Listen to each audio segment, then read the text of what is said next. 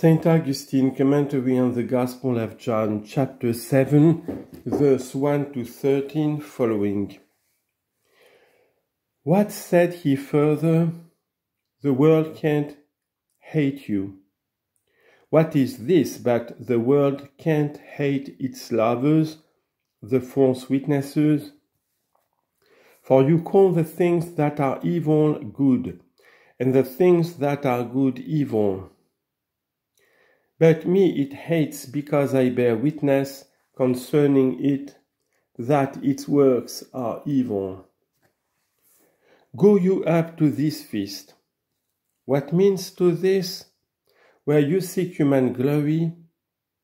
What means to this? Where you wish to prolong carnal joys, not to meditate on eternal joys?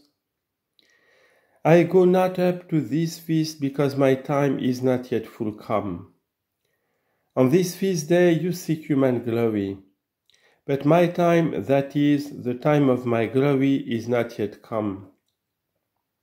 That will be my feast day, not running before and passing over these days, but remaining forever. When he had said these words unto them, he abode still in Galilee. But when his brethren were gone up, then went he also up unto the feast, not openly, but as it were in secret. Therefore, not to this feast day, because his desire was not for temporal glory, but to teach something to profit, to correct men, to admonish them of an eternal feast day, to turn away their love from this world and to turn it to God. But what means this? He went up as it were in secret to the feast. This action of the Lord also is not without meaning. It appears to me that even from the circumstance that he went up as it were in secret, he had intended to signify something. For the things that follow will show that he thus went up on the middle of the feast, that is, when those days were half over, to teach even openly. But he said, as it were in secret, meaning not to show himself to men. It is not without meaning that Christ went up as it were in secret, because he himself lay hid in that feast day. What I have said as yet is also under cover of secrecy. Let it be manifested then, let the veil be lifted, and let that which was secret appear.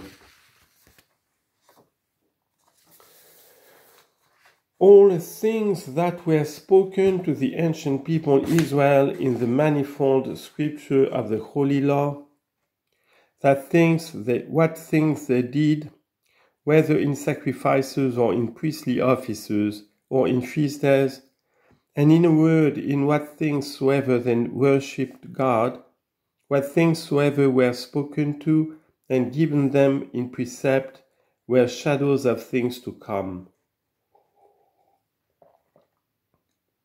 Of what things to come? Things which find their fulfillment in Christ. Whence the Apostle says, for all the promises of God are in him, yes. 2 Corinthians chapter 1 verse 20. That is, they are fulfilled in him. Again he says in another place, all happened to them in a figure, but they were written for our sakes, upon whom the end of the ages is come.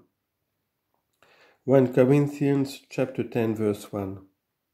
And he said elsewhere, for Christ is the end of the law. Romans chapter 10 verse 4. Likewise in another place, let no man judge you in meat or in drink, or in respect of an holiday, or of a new moon, or of a Sabbath days, which is a shadow of things to come. 1 Corinthians chapter 2 verse 16 and 17. If therefore all these things were shadows of things to come, Also the feast of tabernacle was a shadow of things to come. Let us examine then of what thing to come was this feast day a shadow. I have explained what this feast of tabernacle was. It was a celebration of tabernacles because the people, after their deliverance from Egypt, while directing their course through the wilderness to the land of promise, dwelt in tents. Let us observe what it is said, and we shall be that thing. We, I say, who are members of Christ, if such we are, but we are. He having made us worthy, not we having earned it for ourselves. Let us then consider ourselves, brethren. We have been led out of Egypt, where we were slaves to the devil as to Pharaoh, where we applied ourselves to works of clay, engaged in earthly desires, and where we toiled exceedingly. And to us, while laboring as it were at the bricks, Christ cried aloud, "Come unto me, all you that labor and are heavy laden." Thence we were led out by baptism as through the Red Sea, red because consecrated by the blood of Christ. All our enemies that pursued us being dead, that is, all our sins being blotted out, we have been brought over to the other side. At the present time, then, before we come to the land of promise, namely, the eternal kingdom, we are in the wilderness in tabernacles. They who acknowledge these things are in tabernacles. For it was to be that some would acknowledge this. For that man who understands that he is a sojourner in this world is in tabernacles.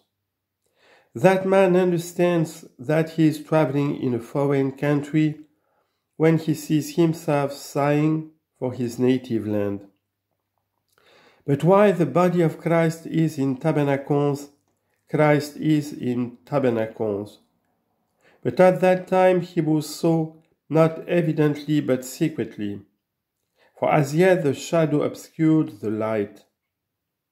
When the light came, the shadow was removed. Christ was in secret, he was in the feast of tabernacles, but there hidden. At the present time, when these things are already made manifest, we acknowledge what we are journeying in the wilderness. For if we know it, we are in the wilderness. What is it to be in the wilderness? In the desert waste. Why in the desert waste? Because in this world where we thirst in a way in which is no water. But yet let us thirst that we may be filled. For blessed are they that hunger and thirst after righteousness, for they shall be filled. Matthew chapter 5 verse 6. And our thirst is quenched from the rock in the wilderness. For the rock was Christ, and it was smitten with a rod, that the water might flow. But that it might flow, the rock was smitten twice, because there are two beams of the cross. 1 Corinthians chapter 10 verse 4, Numbers chapter 20 verse 11. All these things then which were done in a figure are made manifest to us, and it is not without meaning that it was said of the Lord, He went up to the feast day, but not openly, but as it were in secret. For himself in secret was the thing prefigured, because Christ was hid in that same festal day, for that very festal day signified Christ's members that were to sojourn in a foreign land. Then the Jews sought him on the feast day, before he went up. For his brethren went up before him, and he went not up then, when they supposed and wished that this too might be fulfilled, which he said, not to this, that is, the first or second day, to which you wish me to go. But he went up afterwards, as the Gospel tells us, on the middle of the feast. That is, when as many days of that feast had passed as there remained. For they celebrated that same festival, so far we can understand, on several successive days. They said therefore, Where is he? And there was much murmuring among the people concerning him. Whence the murmuring? Of strife. What was the strife? Some said, He is a good man, but others said, Nay, but he deceives the people. We must understand this of all his servants. This is said now of them. For whoever becomes eminent in some spiritual grace, of him some will assuredly say, He is a good man. Others, Nay, but he deceives the people. Whence is this? Because our life is hid with Christ in God. Colossians 3:3. On this account people may say during the winter, This tree is dead. For example, a fig tree, pear tree, or some kind of fruit tree. It is like a withered tree, and so long as it is winter, it does not appear whether it is so or not. But the summer proves, the judgment proves. Our summer is the appearing of Christ. God shall come manifest, our God, and he will not be silent. Psalm 1 verse 3. Fire shall go before him, that fire shall burn up his enemies. Psalm 97 verse 3. That fire shall lay hold of the withered trees, for then shall the dry trees be apparent. When it shall be said to them, I was hungry, and you gave me not to eat, but on the other side, namely on the right, will be seen abundance of fruit and magnificence of leaves. The green will be eternity. To those then as withered trees it shall be said, Go into everlasting fire. For behold, it says, The axe is laid to the root of the trees. Every tree therefore that brings not forth good fruit shall be cut down and cast into the fire. Matthew chapter 3 verse 10. Let them then say of you, if you are growing in Christ, let men say of you, he deceived the people. This is said of Christ himself. It is said of the whole body of Christ. Think of the body of Christ still in the world. Think of it still on the threshing floor. See how it is blasphemed by the chaff. The chaff and the grain are indeed threshed together, but the chaff is consumed, the corn is purged. What was said of the Lord then avails for consolation, whenever it will be said of any Christian. Howbeit no man spoke openly of him for fear of the Jews. But who were they that did not speak of him for fear of the Jews? Undoubtedly they who said, He is a good man.